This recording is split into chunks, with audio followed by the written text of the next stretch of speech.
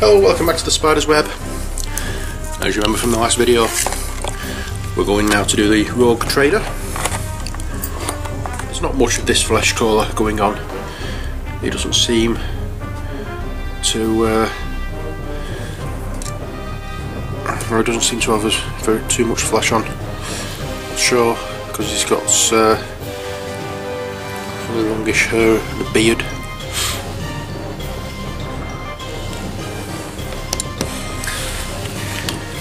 Right, so his face done. Next, let's get his gold areas sorted out.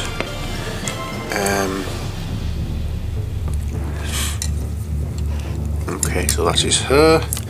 The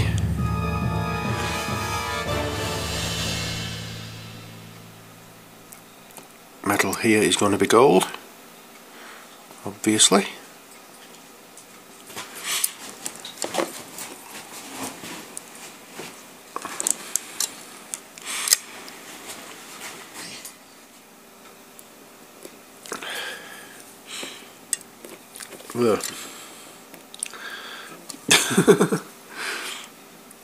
I'm going to try and remember to keep doing this.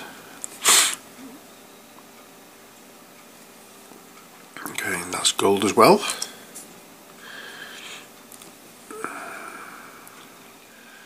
And that.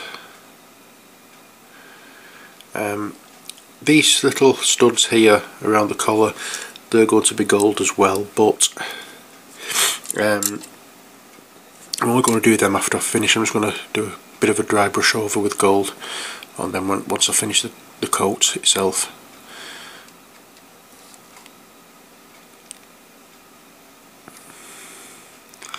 The skull on his shoulder here can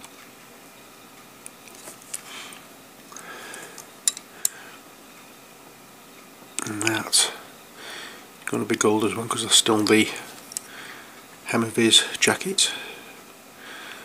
I think that is it for the gold anyway. Okay, so let's wash off our brush and let's make a start on the red areas. And as you know by now, when I'm doing red over black, I use Mechrite Red.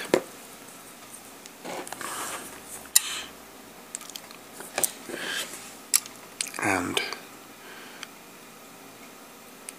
everything that's going to be red gets painted in this, and then I go over with the darker red later on when it's dried.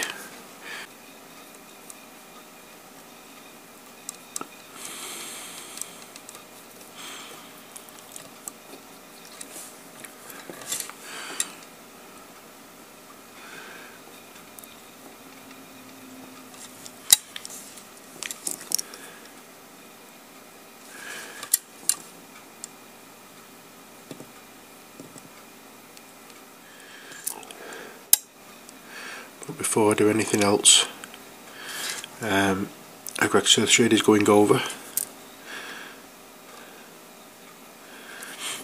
to dull everything down before I start putting the highlights on. So hopefully this is going to be quite a simple model to paint.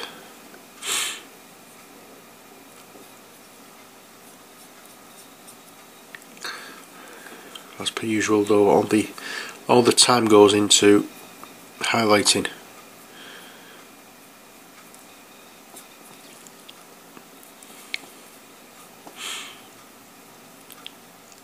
I think that's. Oops, I've just gone over one of the parts where I said I was going to do with the Tallarn Sand. Never mind.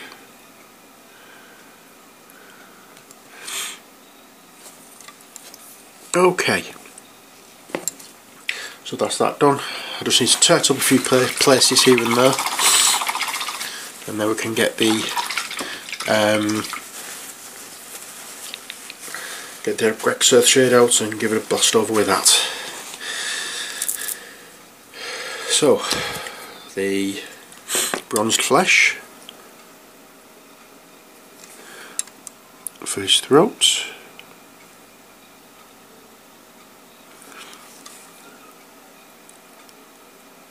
You really don't need to fuss about that very much. He's got a beard there. And I'm going to going over it with Agrax Earthshade in a way to darken it up, so chances are you may not see it fully. Here we go.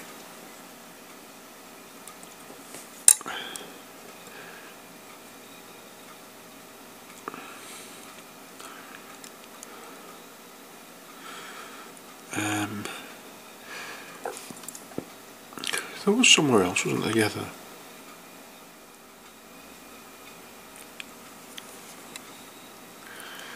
There we are. That's that done. And now just a touch with black just on his hair.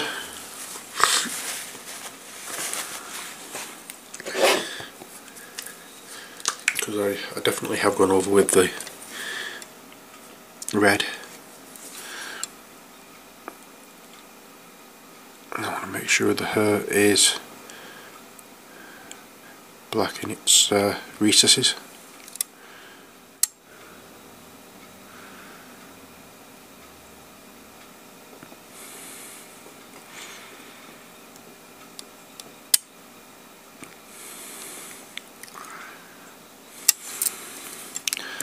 Beard and his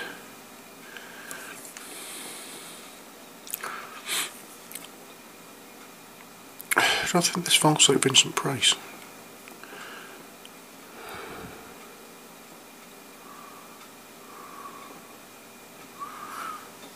Hey, come on, that is Vincent Price, isn't it? Oh, never mind. It may just be my strange imagination. Okay, what's next? Ballor Brown, I think. No, not Ballor Brown, it's a bit too dark. Tallarn Sand for his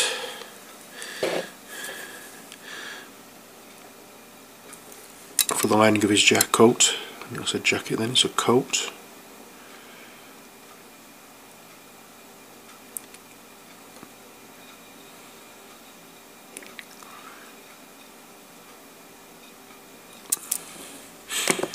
There we are. I've just seen somewhere else I've missed with the tin bits. It's only a small area, but it's an area that's going to be gold. And I want the recesses done in much the same way as the hair. I want to make sure that the recesses are all gold. Oh, sorry, the recesses are all tin bits.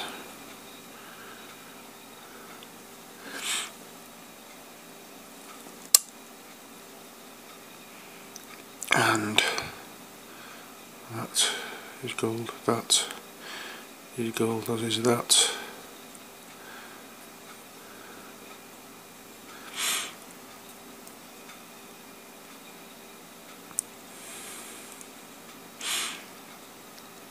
I think that is it for the time being for painting. We'll just leave it a few seconds while it dries.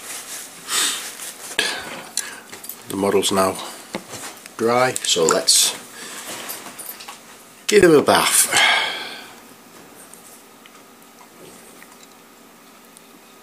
There we go.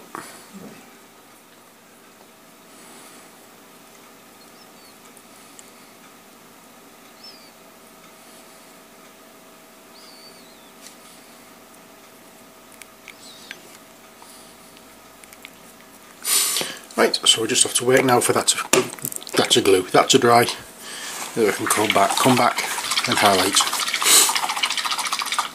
Okay, we're back, and the Agrax Earthshade has dried. I think for the most part. Yep, it's dried. So let's carry on, shall we? So we start off with Scab Red. And this is the one that's going over, as you know, everything that's red.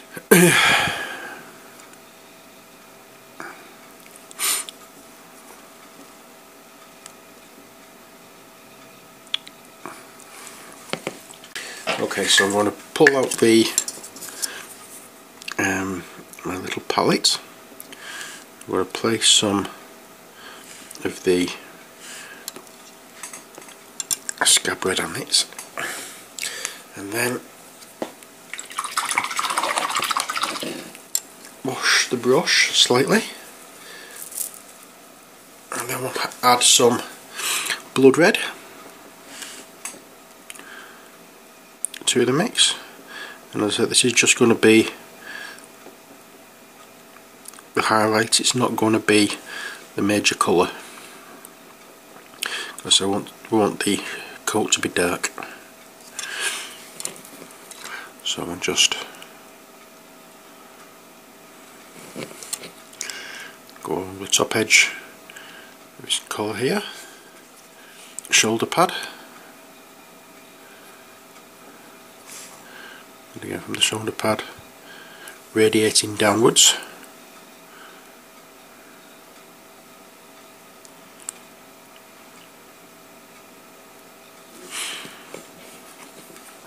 And the other shoulder pad, do a little bit. Need a touch more on that colour. And now just in the centre of this area and this area,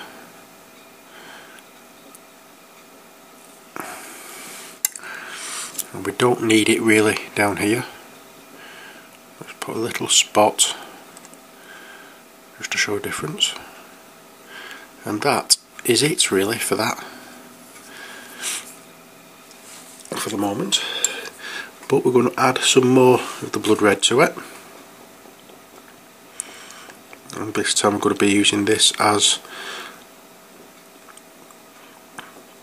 the main highlight colour, but we need quite a bit of the Blood Red. And we're doing it as though we've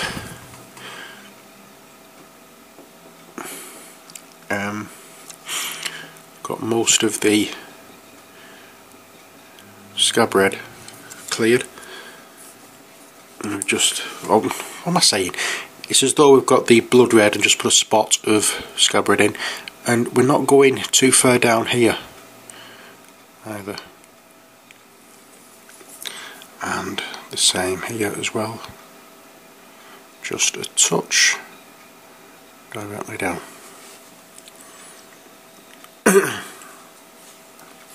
And directly on top. Oops, just go on the skull.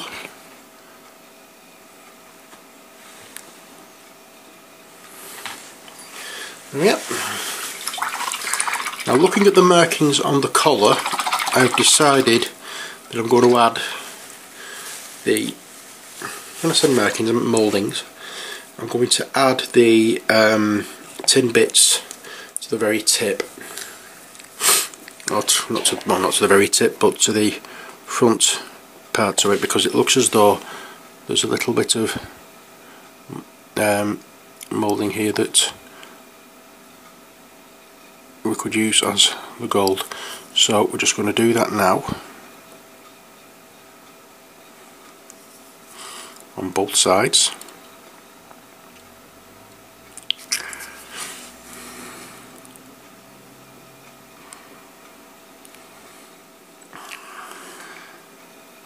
Touching it with the tin bits. What we need to do now is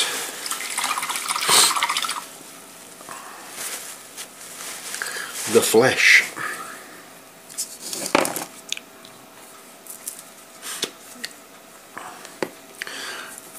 And I'm only doing this to get away from the red for the time being, because I want to go in and do the braids, and that's only going to be done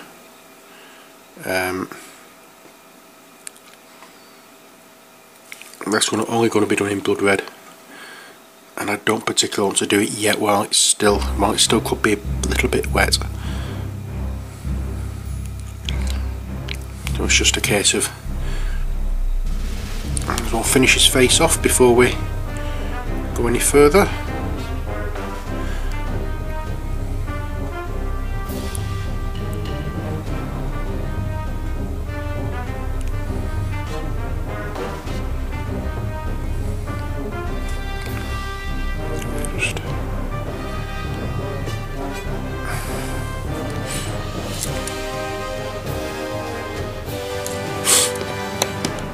That's that done.